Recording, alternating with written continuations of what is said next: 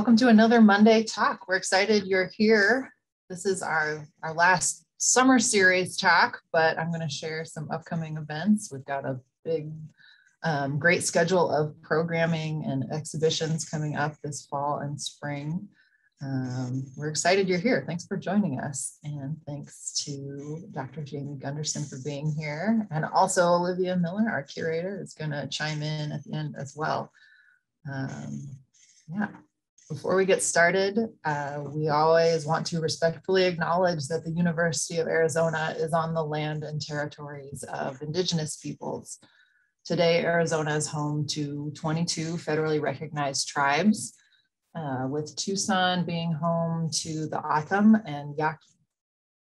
Committed to diversity and inclusion, the university strives to build sustainable relationships with sovereign nations and Indigenous communities through education offerings, partnerships, and community service.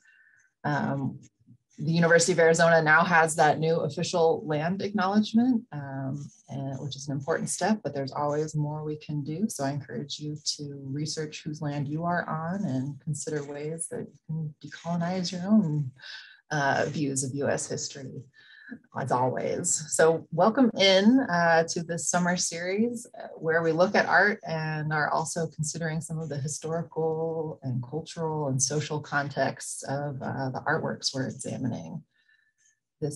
Today I'm going to introduce Dr. Jaimie Gunderson in just a moment. And before we do that, here's a couple Zoom reminders. We're all experts at Zoom now. We're going to be continuing to have a lot of virtual talks this year. And you can remember that you can always adjust your settings to see the speaker and the slides side by side. Select speaker view, play around and figure out what works best for you. And like I mentioned, we are excited to start rolling out fall events. One of the more exciting, if you're on our email list, you've seen that we've announced we'll be reopening on October 24th. It's a little later than some due to some construction that's happening, a revamp in the courtyard in front of the museum. So once that's complete, we'll be really excited to open you in with a big new exhibition that we have been preparing for quite a while now called The Art of Food from the collections of Jordan D. Schnitzer and his Family Foundation. So get ready for a lot of fun food programming and talks this year, as well as in the near future, art trivia for the Dog Days of Summer is coming up this Thursday. And then in September, our next talk will be highlighting Dr. Carissa DeCindio and Dr. Yumi Shirai from here at UA, talking about a new exhibition by artworks artists with intellectual and developmental disabilities, and a project they did with UA art and visual culture education students. So that's all a mouthful, but a really exciting interdisciplinary project focusing on food and food stories coming up in September. Today, as you know, because you signed up for this talk, we're going to be looking at what the art gets wrong about the Bible. Depictions of the New Testament in particular. And we're here with Dr. Jaimie Gunderson, who holds a BA from the University of Arizona in Religious Studies with a minor in Classics, and then went on to get an MA from the University of Kansas in Religions of the Ancient Mediterranean and Near East, and an MA and PhD from the University of Texas at Austin in Religions of the Ancient Mediterranean. And today she's joining us from George Mason University, where she teaches and researches. Her research focuses on moral philosophy, emotion, and embodied cognition in early and late antique Christianity. So if you have questions throughout the talk or comments, feel free to chime in the chat, and we'll also have time for some discussion at the end. But with that, I will pass the mic and the screen over to you, Dr. Gunderson. Thanks for being here today. Thanks so much for having me. It's so great to come back to my roots, right, and return home, so to speak, right? The U of A is where my journey into religious studies began. So I'm really excited to be able to talk to everyone today. And thank you all in the audience for coming out to watch or to see the talk. So let me share my screen here. Let's see if I can figure out what I'm doing. All right, can you guys all see my slides or the slide on the screen? Excellent. All right, so let's just jump right in here. So for centuries, artists have drawn on inspiration from biblical stories, right? So the crucifixion of Jesus is perhaps the most common subject in all of Western art, right? The work that you're looking at on the screen is, of course, from the collection at the U of A, and it's part of the very famous altarpiece of Ciudad Rodrigo. And if you haven't seen it, you all should go check it out. But in addition to scenes of the crucifixion, other popular biblical episodes line the walls of countless spaces of worship and museums worldwide.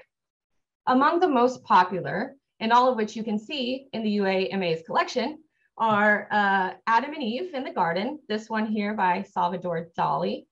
Also the famous scene of Abraham's near sacrifice of Isaac. The Annunciation with the angel appearing to Mary, right, to announce her pregnancy, and the ubiquitous image of Madonna and child. Right, scenes like these are powerful, right? They can awaken imaginations, they illuminate new insights and modes of piety. Some of these scenes are so powerful, in fact, that they have become the dominant way that we think about stories from the Bible.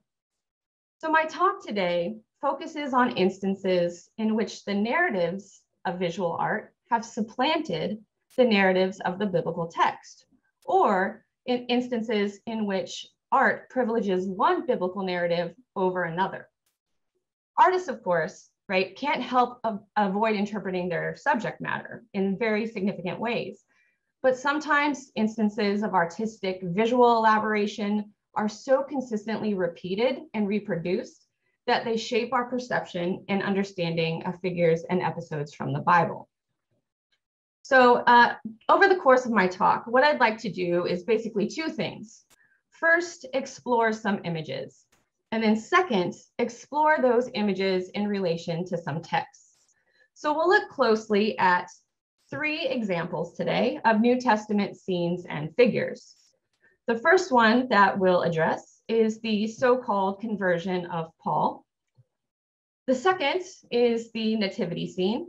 And the third are depictions of Mary Magdalene. So these 3 subjects have taken on a life of their own in their translation to visual media within the Western tradition. And as the title of my talk indicates, I'll be discussing what art gets wrong about the Bible, but more importantly, I'll gesture to why these discrepancies between biblical text and image matter. So let's begin our exploration with the Apostle Paul.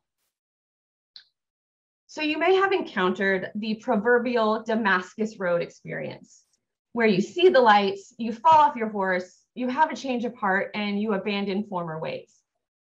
Like many contemporary idiomatic expressions, the Damascus Road experience originates in biblical literature.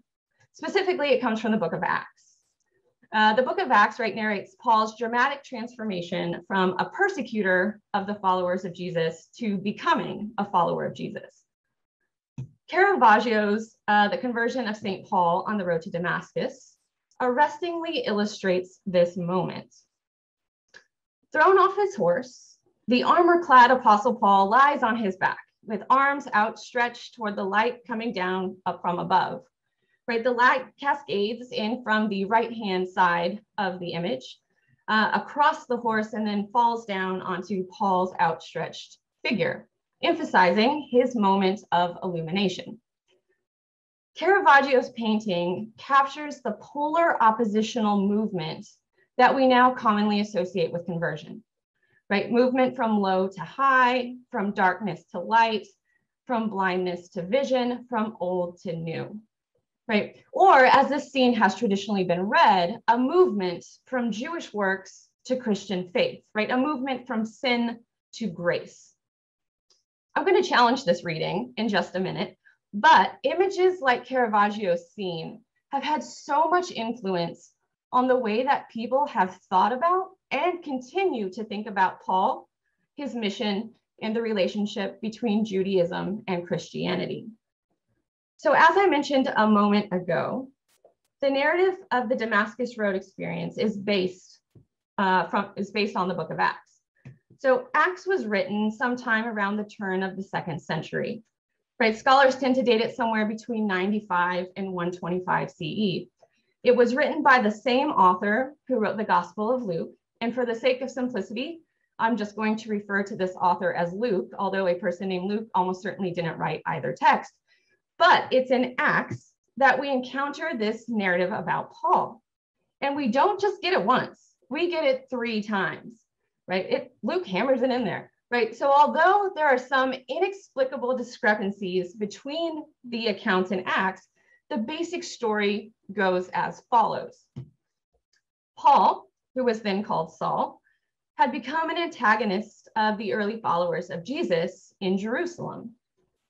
From the Jewish leaders in Jerusalem, he obtained the authority to travel to Damascus in order to arrest the followers of Jesus there.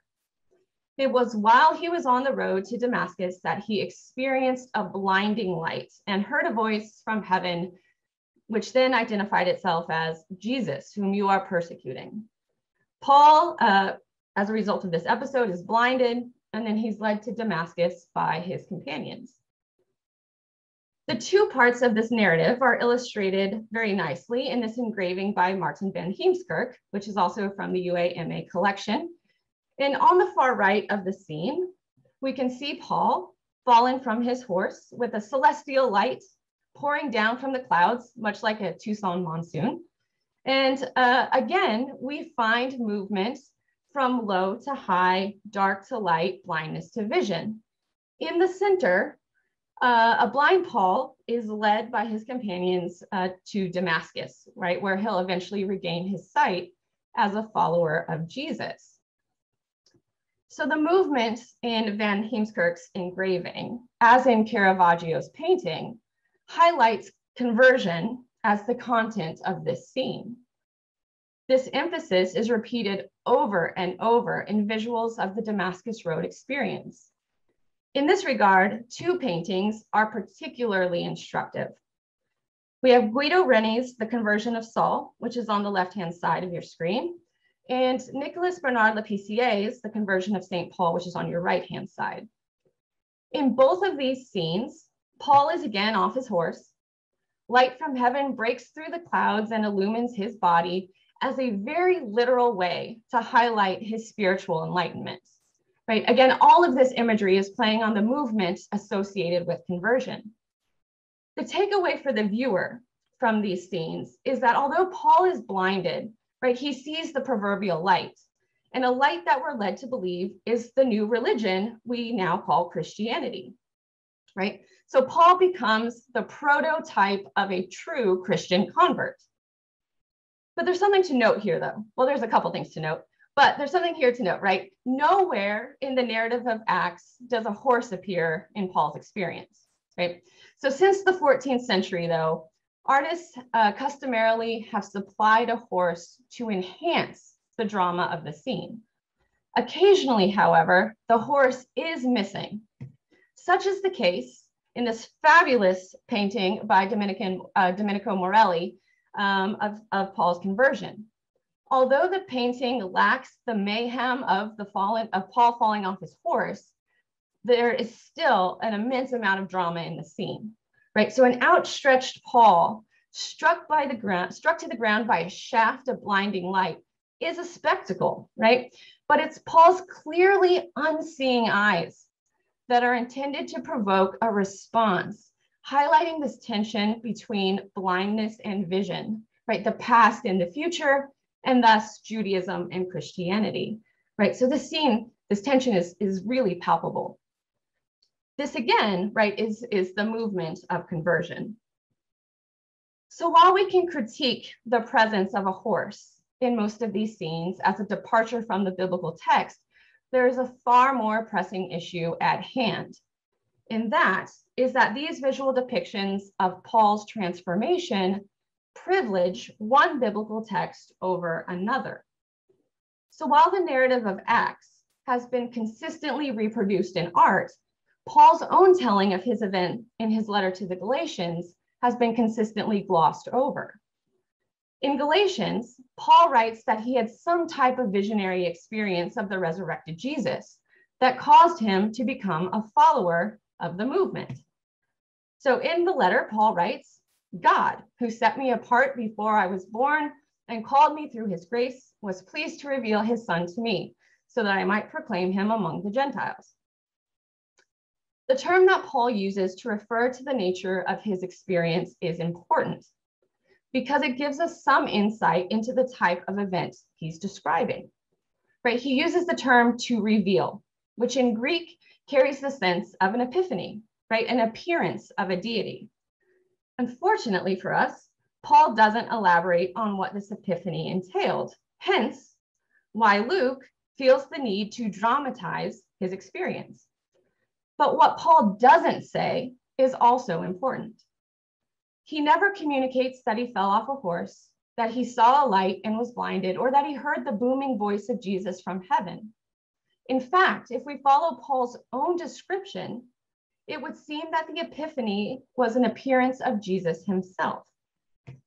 In 1 Corinthians 15:5-8, Paul lists all the post-resurrection appearances of Jesus and notes that last of all, he appeared to me also.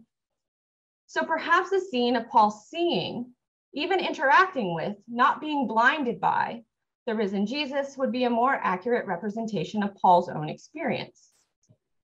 The incongruence between Paul's narration of events in his letters and Luke's narration of those same events in Acts has prompted scholars to question the historical reliability of Acts. As a result, modern historians and biblical scholars have had little difficulty letting go of the particulars of Luke's narrative. Nonetheless, this image of Paul on the Damascus road is seared into popular consciousness. And Paul, as the paradigmatic Christian convert, remains the dominant narrative. But here's the rub. This narrative comes with historical repercussions. Artistic interpretations of the Damascus Road experience all presuppose two clearly perceived and sharply contrasting religious options, right? In the scene, Paul moves clearly from Judaism to Christianity. As a result of this reading, Paul's so-called conversion has sparked notions of what a true conversion ought to be, right? Paul is the quintessential subjectivity to mimic, right, in conversion. But throughout history, Paul's assumed movement from one pole, Judaism, to its opposite pole, Christianity, has been highlighted as a reason to maintain trenchant divisions between Christianity and Judaism, while fostering the idea that Judaism is a flawed religion inherently linked to sin. We see this, for example, in the written works of the 5th century church father Augustine, as well as in the works of the reformer Martin Luther. Both of these thinkers' views and interpretations of Paul have had a monumental impact on the development of Christianity. Both thinkers constructed Christianity as the antithesis of Judaism, a construction which has justified legacies of anti-Judaism in Christian theology and practice. In short, the portrait of Paul as the quintessential Christian convert has contributed to a negative image of Judaism and played no small role in the history of anti-Semitism. But what if the Damascus Road experience didn't dramatically change Paul's religious affiliation as later artists have imagined? While folks of virtually every stripe now accept that Jesus was a Jew, Paul has taken his place as the first real Christian convert. But recent scholarly interpretations, particularly post-Holocaust, propose that there's little historical evidence that Paul ever left Judaism, much less converted to something we now call Christianity. In the mid-1st century, when Paul was active, the Jesus movement was not distinct from Judaism, right? So if you could go back in time and talk to Paul about following Jesus outside or apart from Judaism, he would have no idea what you're talking about. And if you told him you're starting a new religion here, Paul, right, he would disagree with you completely, right? So instead of a conversion, right, from one religion to another, scholars now argue that Paul shifted positions within Judaism, right, a lateral move from one Jewish movement to another. This view follows Paul's own language in Galatians, right? Paul explains, as we've seen in this passage earlier, I've now just highlighted different words, right? That Paul, he says he experiences a call, right? This terminology plays on language found in the prophets, Isaiah and Jeremiah. So let's quickly compare passages so you can see what I'm talking about. So again, here's Paul's own language in Galatians that we've already seen, right? He emphasizes he was set apart before he was born and called to proclaim Jesus to the Gentiles. So here are passages from Jeremiah and Isaiah. So Jeremiah 1:4-5 reads, "Now the word of the Lord came to me saying, before I formed you in the womb, I knew you, and before you were born, I consecrated you. I appointed you as a prophet to the nations," or Gentiles, right? The word for nations and Gentiles is the exact same word in Greek. And in Isaiah, "The Lord called me before I was born. I will give you as a light to the nations," or Gentiles, "that my salvation may reach to the end of the earth." So both of the passages from the prophets use the language of being set apart or called from birth to refer to a prophetic calling from God to be a prophet to the nations. In other words, Paul's language places his outlook on his experience on the Damascus Road entirely within a Jewish self-understanding. Paul seems to have understood his mission as being divinely appointed, a divinely appointed messenger to the Gentiles in fulfillment of the prophets within a Jewish framework. This means that Paul never ceased being Jewish or saw himself participating in the creation of a new religion, even when reaching out to Gentiles. As a result, many scholars now prefer to define Paul's Damascus Road experience as a prophetic calling rather than a conversion. But I want to emphasize here, right, this isn't just a stupid quibble over words, right? The way that we talk about things and the way that we present things matters. The scenes of the Damascus Road experience speak to the historical context in which sharp distinctions between religious options make sense.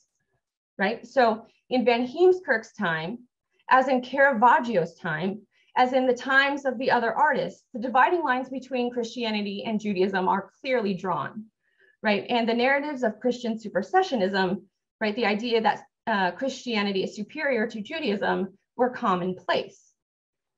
So because the notion of conversion rings true in the historical context of these artists, as well as in our own historical context, it makes it seem like conversion was always the case, right?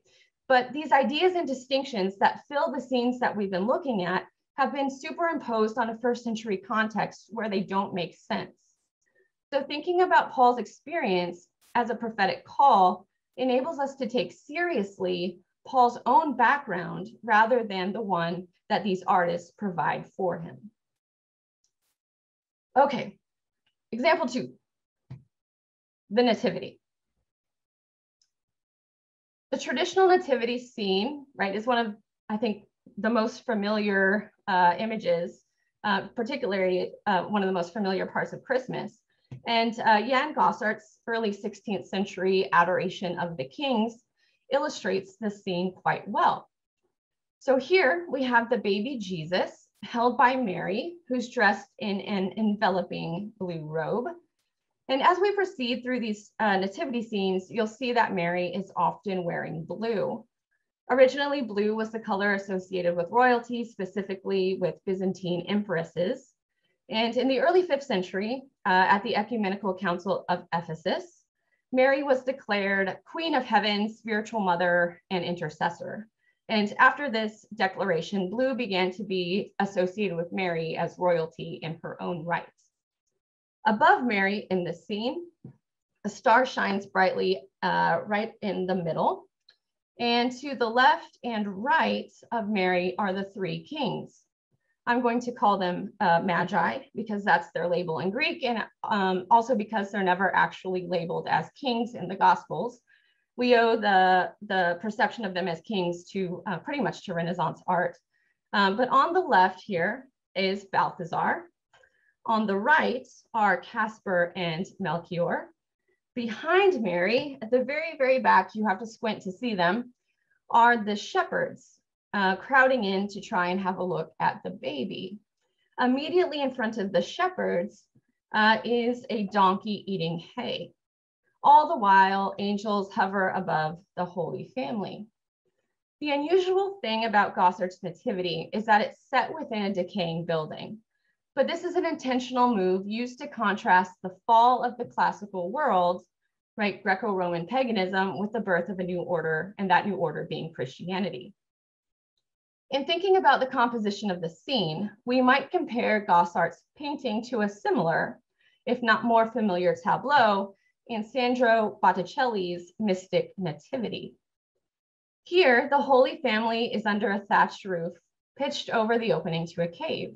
And if you're wondering why there's a cave here, I promise I'll return to this question in just a second. But also in the scene, right, animals peacefully watch on in the background. The infant Jesus reaches up to Mary, who's again draped in a blue robe. And the three magi appear on the left-hand side, guided by an angel. And on the right-hand side, the shepherds appear, and they're also guided by an angel. And above the Holy Family, right, the angels circle, a troop of angels are circling around the dome of heaven. So we have two really compelling nativity scenes here. How do they compare to the biblical text? Well, only 2 of the 4 Gospels mention Jesus's birth, right? And those are Matthew and Luke. Mark and John skip over Jesus's infancy entirely and just cut straight to his adult life. The birth narratives in Matthew and Luke, however, are thoroughly different and often mutually contradictory. For example, the Gospel of Luke is the only place we find the shepherds, the inn, the manger, the census, or travel to Bethlehem. It's only in the Gospel of Matthew that we find the Magi, the star in the east, the killing of babies on the command of Herod, or the flight into Egypt. So unlike the nativities that Gossard and Botticelli present, there is no gospel story in which all of these elements appear together. Further, the 3 magi that we are so familiar with and accustomed to seeing in these scenes is an invention of later tradition. While Matthew indicates the presence of magi, he doesn't tell us how many there were. There could have been 2, there could have been 3, there could have been 5, there could have been 20. Who knows, right? Western tradition delineates 3 magi because of the mention of 3 gifts: gold, frankincense, and myrrh, with the assumption that each of the men carried his own gift, right? But this is far from an obvious assumption, and this tradition doesn't even arise until the 3rd century. But in the tradition of Eastern Christianity, there's a text called the Revelation of the Magi, and it claims there are actually 12 magi. So a discrepancy between Eastern and Western traditions. But the names of the 3 men, right, that I mentioned earlier, Balthazar, Melchior, and Caspar, also don't appear in Matthew, and these are also a much later development. Also notable in Matthew's narrative is that the Magi visit a house, right? They don't go to an inn or a stable. The house mentioned in Matthew seemed to be where Mary and Joseph are living in Bethlehem, right? And the visit of the Magi is as late as 2 years after Jesus's birth. Matthew 2:16 records Herod's orders to kill baby boys up to the age of 2, based on the report from the Magi. By contrast, Luke's timeline of Jesus's birth is much narrower, lasting only about 40 days to account for the period of purification after giving birth. Luke also indicates that Mary and Joseph had to travel from Nazareth to Bethlehem for the census, and it was on this trip that Mary gave birth. Luke tells us that after birthing Jesus, Mary wrapped him in cloth and placed him in a manger because, as we're all familiar with, the saying, there was no room at the inn. Although Luke doesn't explicitly say that the space containing the manger was a stable, this is the assumption that has become embedded in the imagination of artists. So to be honest, right, we could spend all day on just one of these discrepancies, but I want to address one aspect of the nativity scenes that doesn't get talked about very much, and that's the animals. Where do they come from? Matthew doesn't mention any animals in his narrative, and neither does Luke. Yet almost every single nativity scene has some combination of a donkey, an ox, sheep, goats, dogs, and sometimes camels. Giotto's painting, now on your screen, has a horde of animals, right? In that corner down there, there's a dog, there's sheep and goats, right? We have the ox and the donkey in the center of the scene. Why are they here? The most obvious answer, as the famous Christmas carol goes, is that the shepherds watched their flocks by night, right? So it stands to reason that the shepherds brought their flocks along with them when they came to see Jesus. This is indeed the inference that artists like Giotto have made. But if we're thinking about this scene in comparison to the biblical text, which we are, Luke doesn't say that the shepherds brought their flocks with them, nor does he make any mention of animals being present during the adoration of the shepherds. So the presence of sheep, goats, and dogs in the scene only furthers the imaginative supposition about the stable setting of the nativity. But what about the donkey? Here it is front and center in Giotto's painting, right? It was in Botticelli's Nativity, and it was one of the very few animals besides dogs amid Gossart's ruins. So isn't this the donkey that carried the pregnant Mary on its back to Bethlehem? The tradition of the dutiful donkey, as it's become known, is illustrated in this 1320 Byzantine mosaic. Here we see a pregnant Mary clad in blue atop a donkey. Right on the left is Joseph, sort of trailing behind, and on the right is Joseph's son. Interestingly, the presence of Joseph's son is a nod to the tradition that Joseph was a widower and already had children before he was paired with Mary. This is important in tradition, right, because it alleviates any suspicions about Mary's sexual purity by interpreting the mentions in the Gospels about Jesus's siblings or brothers as just Joseph's sons from a previous marriage. Right, but back to the donkey. Despite this tradition of the donkey carrying Mary, nowhere in Matthew or Luke does it say that a pregnant Mary rode a donkey. Luke doesn't mention anything about transportation in the journey from Nazareth to Bethlehem. And remember, in Matthew, Joseph and Mary are already living in a house in Bethlehem, so there's no need for a donkey at all. So where did the donkey in the Nativity come from? Perhaps a 13th century mosaic from the apse of Santa Maria Maggiore in Rome can help us answer this question. Here we have the donkey plus an ox, right? We have the cave. I promised we'd come back to the cave, so here we are circling around. And we have the star from Matthew shining down on the nativity scene. We have the shepherds and angels and manger that are mentioned in the Gospel of Luke.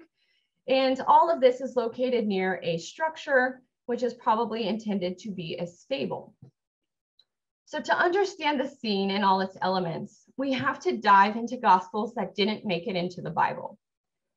An immensely popular 2nd century text known as the Proto-Gospel of James offers an elaboration on Luke's birth narrative. And it's in this text that we finally encounter an association between Mary and a donkey. In the text, it said that Joseph saddled up a donkey and put Mary on it to ride the long journey from Nazareth to Bethlehem in order to register in the census. On the way, Mary had to give birth. Quote, "When they came to the middle of the journey, Mary said to him, 'Joseph, take me off the donkey. The child is pushing from within me to let him come out.' So he took her off the donkey and he said to her, 'Where will I take you and shelter you in your awkwardness?'" Right, poor Mary. "This is a desert." And he found a cave and led her there and stationed his sons to watch her while he went to find a midwife. The presence of the cave and the donkey in the nativity scenes comes directly from this text. But the story doesn't end here. An even later text from the 7th or 8th century called the Gospel of Pseudo-Matthew elaborates even further on this narrative. The text says that on the 3rd day after the birth, the most blessed Mary went forth out of the cave, and entering a stable, she placed the child in a manger, and the ox and the donkey adored him. In Pseudo-Matthew's narrative, we have the first explicit mention of a stable as the setting for the nativity. which the author then ties directly to the manger. But the birth doesn't occur in the stable, it occurs in the cave. Pseudo-Matthew connects all of these dots together, right? Manger, stable, cave, and then also animals. And in his explanation for the animals, we get another explanation for the donkey, who along with the ox comes to adore Jesus. This isn't just happenstance though, right? These two animals are placed into the nativity as messianic prophecy fulfillment. So again, playing on the language of Isaiah and Habakkuk, right? We have Isaiah, which reads, "The ox knows its owner and the donkey its master's crib." And Habakkuk 3:2, which says, "Between two animals, you are made manifest," right? So we have an interpretation of much later prophecy fulfillment, right, inserted into this text here to make sense of all of these elements. And so it's from the Gospel of Pseudo-Matthew and also the Proto-Gospel of James, not the biblical text, that the cave and the animals find their way into visual representations of the nativity. So while the cave has waned in popularity as a backdrop for contemporary nativity scenes, the animals are still ever present.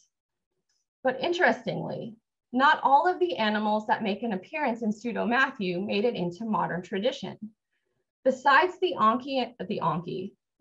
donkey and the ox, Pseudo-Matthew also includes lions, leopards, and even dragons who come to adore Jesus. This presents us with a scene that looks something like this. Right, I've taken some liberties here with Botticelli's Nativity, adding in a dragon, a leopard, and a lion. But if we're being honest, the presence of these creatures in the Nativity is no less unbiblical than the presence of the donkey or the ox, right? Or any animal for that matter, right? So if you see a dragon in your local nativity play this year, right, just remember that it's just about as accurate as the donkey and the ox. So anyway, why do these inaccuracies that we see in visual representations of the nativity matter? The thing that we should be mindful here is the reading practice that has engendered these scenes. The practice of synthesizing disparate details from different texts and traditions to present a single unified story is called harmonizing. Historically, harmonizing has been the most popular way to read and to picture the Gospels because it erases the differences between the texts to produce a coherent narrative, in this case, about the birth of Jesus. But many biblical scholars would argue that it's actually problematic to harmonize because the differences of each gospel really do matter.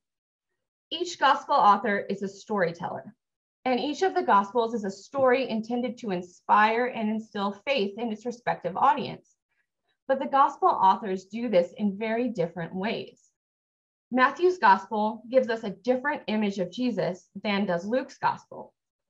Because of these narrative differences, each birth narrative is functionally specific to its gospel. Matthew's story of Jesus's birth makes no sense if you lifted it and put it into Luke's gospel and vice versa, right? You can't sort of mix and match these stories without them losing the integrity of the story the gospel author is telling.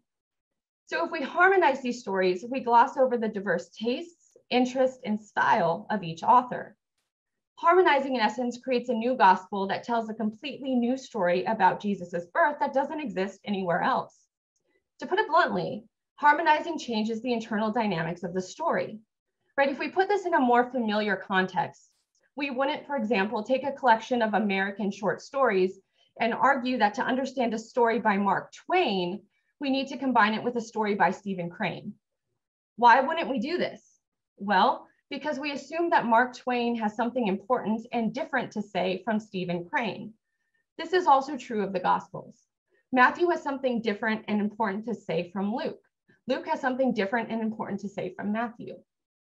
So while it's not my intent to blow up the quintessential expression of Christmas here, right, it's also important to recognize that most nativity scenes, as they're depicted with this conglomeration of elements, rob each gospel author of his own unique understanding of Jesus, right? It's totally, like, we can totally appreciate these scenes, right? But just to be critical of the practice of this harmonizing and what it entails.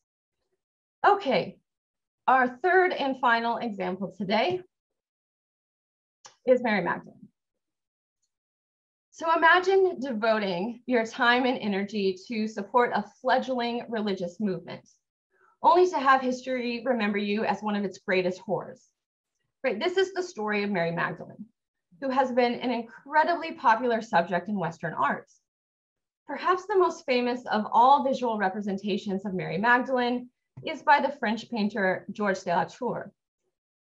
The painting casts a contemplative mood with its contrasts of light and shadow. Mary gazes into a mirror, which is a symbol of vanity, and this mirror, the vanity, is juxtaposed with a candle, likely symbolizing spiritual enlightenment. Right? She holds a skull in her lap, which is a reminder of mortality. The scene is the perfect visual and emotional push and pull for a woman renowned as a repentant prostitute. Right? In this image, we get it all. We get the sin and we get the self-reflective redemption. Millennia ago, however, she was best known for being a follower of Jesus, and an important one at that. In all four Gospels, she is among a group of women who stand by Jesus during the crucifixion, and she's the first to bear witness to the resurrection. In the Gospel of John, she is alone and the first to encounter the risen Jesus. Besides her place in resurrection narratives, we know by virtue of her name that she was from the town of Magdala, located on the western shore of the Sea of Galilee. She's never identified in relation to another person, right? She's not anyone's mother, wife, or sister. Instead, her title, Mary of Magdala, implies some prominence in the city. And this seems to bear out, right? In Luke 8:2-3, she, along with Joanna and Susanna, are mentioned as supporting Jesus's ministry financially, right? So it seems that she's a woman of some means. Luke, as well as other Gospels like Mark, mention that she was also once possessed by 7 demons. And this is something that has also been used against her historically, but like most things in the Bible, that's actually much more complicated than a simple black or white issue. But that is for another talk on a different day. Mary Magdalene is also mentioned 12 times in the New Testament, making her the second most mentioned woman after Mary, the mother of Jesus. And in each and every mention, she is referred to by her whole title, Mary of Magdala. So really, it's not that difficult to confuse her with other Marys, but this seems to be somewhat of a historical sticking point. And you'll see that in just a second. But in the centuries since the Gospels were written, she's been remembered differently than her privileged place in Gospel narratives. In particular, she's been regularly remembered for her alleged erotic desire. And it's this remembrance that artists like Georges de la Tour have consistently enshrined. Accordingly, there are a number of tropes that pop up time and again in these visual representations. So let's take a look at 2 of Anthony Van Dyck's depictions of Mary Magdalene to suss out some of these tropes. So on the left, Van Dyck gives us a voluptuous Magdalene with long flowing hair staring heavenward. Beside her, a little angel, conspicuously resembling a Cupid, right, which is a personification of erotic desire, holds a jar of ointment. The presence of the little Cupid not so subtly signals Mary's association with lust and longing. Mary herself is draped in shimmering folds of satin fabric, right? This rich iridescent drapery alludes to her life as a prostitute ensconced in worldly pleasures.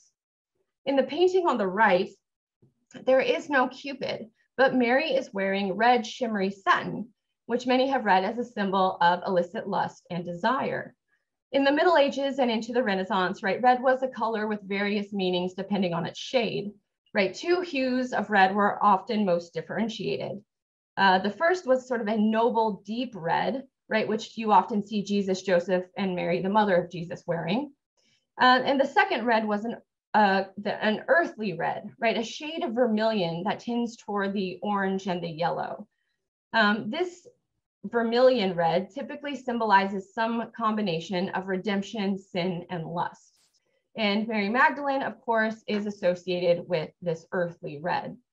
So here she is in this painting, right, in her satiny vermilion robe, or whatever type of clothing that is, right? And she has long flowing hair, right? An ointment jar is placed at the edge of the scene near the skull, which again is a meditation on mortality. So Mary's long hair and the ointment jar in these images pushes us into the biblical text. The long hair is a reference to her traditional identification with the sinful woman of Luke 7:36 through 50, who anoints Jesus's feet with ointment, hence the presence of the ointment jar, and then dries his feet with her hair. So I'm going to pop this passage up here. This is long, so we're not going to go through it, but I've highlighted some things we're going to come back to in just a second. So the identification of Mary as a sinful woman serves as the dominant narrative about her. But if we look at this passage, right, just scan it real quick, and you'll see that Mary's name isn't there at all, right? Mary isn't mentioned in this passage in any respect. The woman who's in this passage is actually unnamed, right? And her sin is also unnamed, right? She's simply described as a woman in the city who was a sinner, or later simply as a sinner. There's absolutely no clue that the sinful woman is Mary Magdalene. In chapter 12 of John's Gospel, by contrast, the woman performing the anointing is named, but context tells us that it's Mary of Bethany, the sister of Martha and Lazarus, not Mary Magdalene. Versions of this anointing story also occur in Matthew and Mark, where the woman is also unnamed, but there's a variation in the anointing where she anoints Jesus's head instead of his feet. So the misguided identification of these women with Mary Magdalene became concretized in a very public homily given by Pope Gregory I in Rome in 591. In the homily, Gregory conflates three different women into Mary Magdalene. So let's take a look. This is part of Gregory's homily, right? So Mary of Magdala saw the Lord after his resurrection, and drawing near, embraced his feet. Lord, I asked, what hands are these that grasp your feet before my eyes? That woman who was a sinner in society, those hands which were stained with evil, have touched his feet, who is at the Father's right hand above the angels. She, whom Luke calls a sinful woman, whom John names as Mary, I believe to be the same Mary from whom Mark says that 7 demons had been cast out. It is evident, my friends, that a woman previously used the unguent to perfume her flesh in forbidden acts. What she had earlier used disgracefully for herself, she now laudably offered for the Lord. She converted the number of her faults into the number of virtues so that she could serve God as completely in repentance as she had rejected him in sin. So there's a lot going on here, right? Besides stripping 3 women from the Gospels of their identity, Gregory explicitly links the ointment to perfume used in the solicitation of sex. Gregory identifies the unnamed sin of the unnamed woman in Luke as lust and desire. Then, by equating her with Mary Magdalene, Mary becomes a prostitute. Thus, the 3 women turn into one woman with a history of sexual sin. Although nowhere is Mary labeled a sex worker in the Bible, Gregory holds her up as an example of true atonement, right? The thinking goes, if a sex worker can be redeemed, well, anybody can, right? It's an instructive mode of teaching, right, that Gregory's trying to do here. Mary Magdalene's reputation as a prostitute in need of repentance led to the development of a series of artworks known as penitent Magdalenes. In these scenes, Mary is in meditation of her sins and is frequently depicted as a hermit in the wilderness, lamenting her formerly sinful lifestyle. Exemplified here by Annibale Carracci's 1599 painting, Mary's crying, right? If you look closely, there are tears streaming from her face. She has a heavenward gaze, and she has retreated into the wilderness as all signaling her repentance. Right, she holds a skull in her lap, which again is a reminder of her second chance in relation to her own mortality. Here, though, there's a difference, right? She wears blue. So we've now transitioned from her as in sort of ensconced in sin, right, to blue being a sign of her redemption. You may have noticed that many of the penitent Magdalenes depict Mary as a fully fleshed, sensuous young woman, showing a fair amount of skin. This is particularly true of Titian's Penitent Magdalene and Victor Honoré Janssen's The Penitent Saint Mary Magdalene. Both Titian and Janssens use Mary's body to juxtapose her repentance with her sin. Titian places the ointment jar in clear view, shining in the light, as the light also highlights Mary's body and her contemplative expression. In Janssens' painting, Mary again wears blue, marking her change again to temperance, but the light highlights her body as well as her contemplative face. In both scenes, Mary's flesh is held in tension with her redemption. As many scholars have noted, the sexualization of Mary can almost be certainly read as the manifestation of an erotic fascination of the male gaze, using an ostensibly pious saint as a subject, but a subject which conveniently allows for her sexualization as a result of her association with prostitution. The historian Susan Haskins describes these eroticized penitent Magdalenes as kinds of penitential pinups.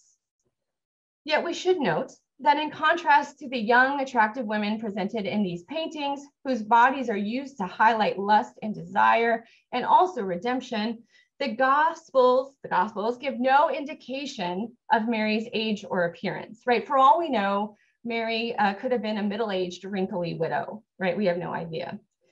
So what's the big deal about these embellished stories and depictions of Mary Magdalene? Well, Mary's extensive history of sexualized reception can be placed within a lineage of other sexualized women from the ancient world, right? The cup of Western culture, after all, overflows with erroneous depictions of over-sexualized women, like Eve, Helen of Troy, or Cleopatra. In Mary's case, her sexualization and blending with other women destroys the integrity of the gospel text. Right? It also erases the presence of a multiplicity of women in the Gospels, as well as Mary's privileged place as an important disciple in the early Jesus movement. So, looking back at what we've talked about the last however many minutes, the art associated with these three scenes that we've considered today are all visual commentaries on the biblical text, right? They enlarge it, they enrich it, but they also prompt a different type of comprehension about the events and figures than we find in the Bible text itself. The ideas about Paul's Damascus Road experience, the elements in the nativity scene, and a penitent Mary Magdalene, all these ideas that we've inherited from centuries of Christian art don't preserve textual accuracy, but they're powerful statements, right? They're coherent, compelling stories that visualize some form of underlying piety.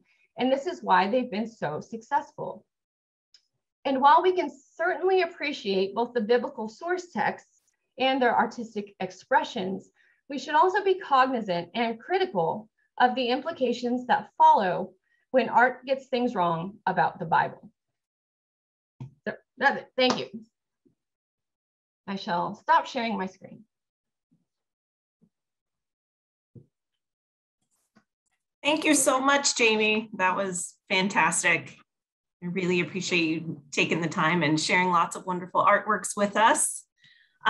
So if anybody has questions, please feel free to jot those in the chat and I will keep an eye on it.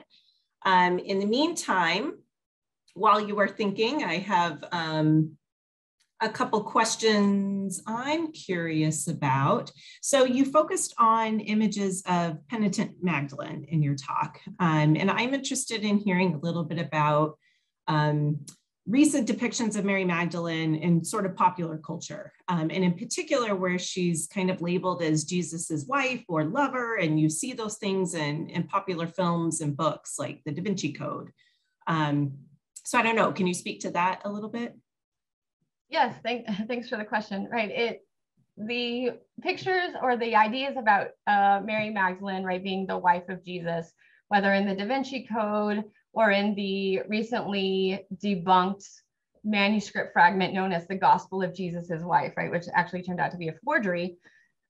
These also play on this history of Mary being eroticized, right, and they also play on sort of a misinterpretation of second century gospels. So the Da Vinci Code, for example, decides to base Mary's relationship with Jesus on the Gospel of Philip, right, which says that Mary used to kiss Jesus on the and then there's a hole in the manuscript, right? We don't actually know what it says, right? So people fill in that little blank and they put lips, right? But it could easily probably be cheek, it could be hand, right?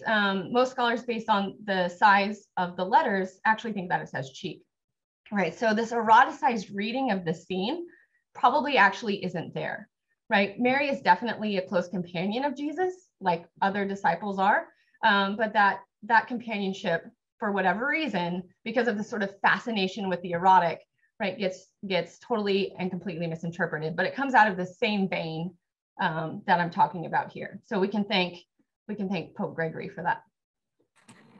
So that's actually a perfect segue. We have a question in the chat about Pope Gregory. Why was it that his homily, how was it legitimized? Why did that happen? How was that allowed?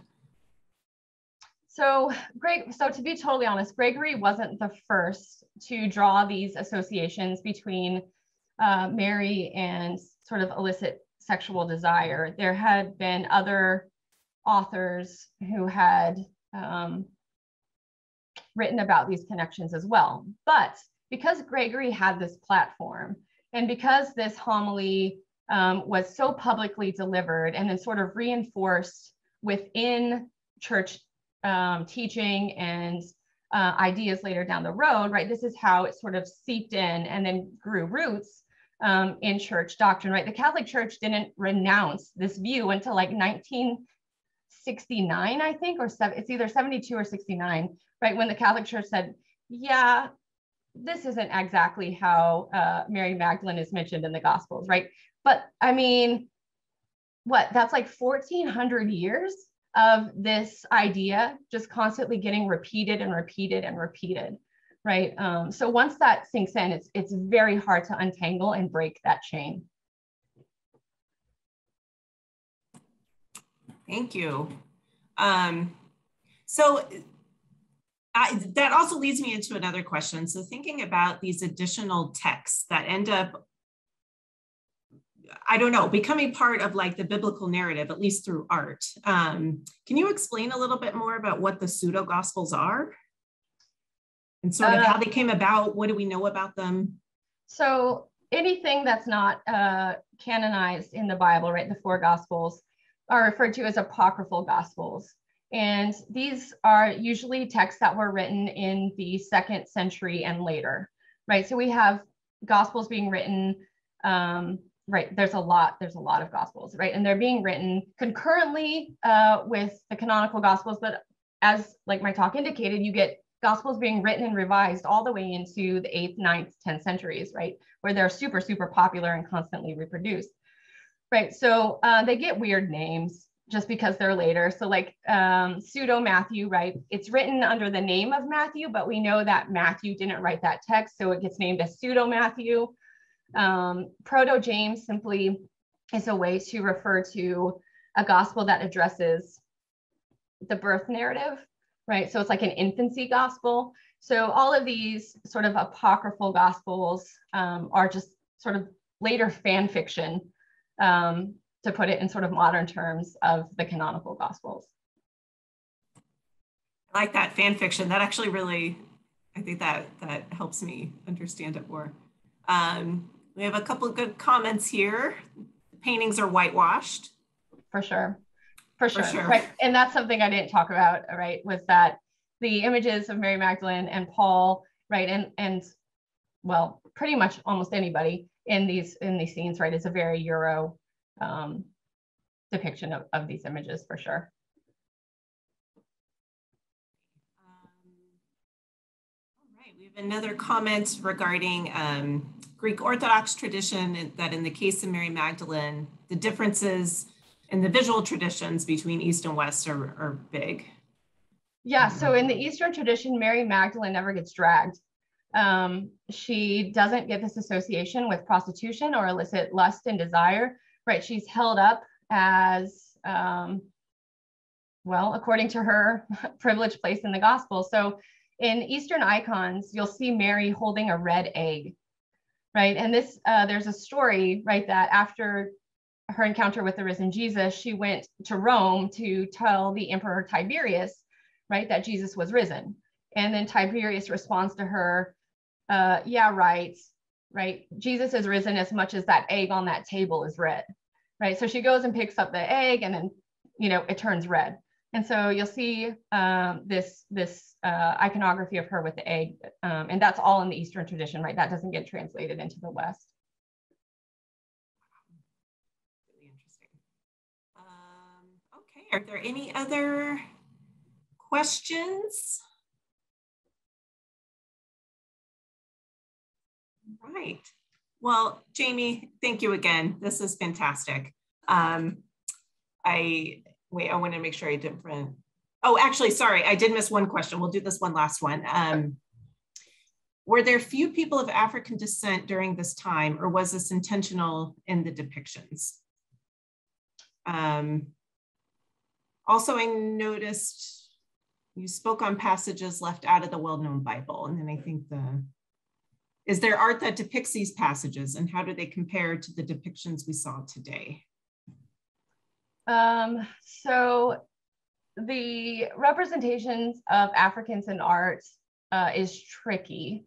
So often at least one of the Magi gets pictured as usually Ethiopian, right? So later tradition has that the Magi came from, one from Ethiopia, one from Persia, and then one, I can never remember because the tradition changes, right? But the Magi was a technical term for Zoroastrian astrologer priests originally, right? Magi translates into English as a magician, but usually that's the only time you get sort of Africans presented in these scenes is in association with the Magi, right? There's a huge tradition in Greco-Roman art, right, all the way through late antiquity of Africans being represented, but they're all usually sensationalized and highly eroticized depictions. So that's a complicated question.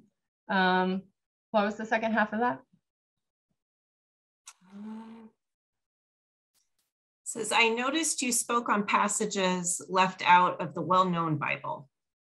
Is there art that depicts those passages, and how do they compare to the depictions we saw today? Yeah, so that the apse of Santa Maria Maggiore, right, in Rome, is 100% straight out of the Gospel of Pseudo-Matthew, right? It depicts with pretty much stunning accuracy, minus the dragon, the leopards, and the lion, but it depicts almost precisely the scene that the Gospel of Pseudo-Matthew describes. So yes, these scenes are presented, but they're always sort of tempered with canonical elements, right? So even in that scene, we have elements from Luke and we have elements of Matthew that get put together, right? Which gives the scene an air of, authority. Cool. Well, Dr. Gunderson, thank you so much for taking the time today. It's always great to look at art through another lens, and we appreciate you. Absolutely. So thank you. Thank you so much.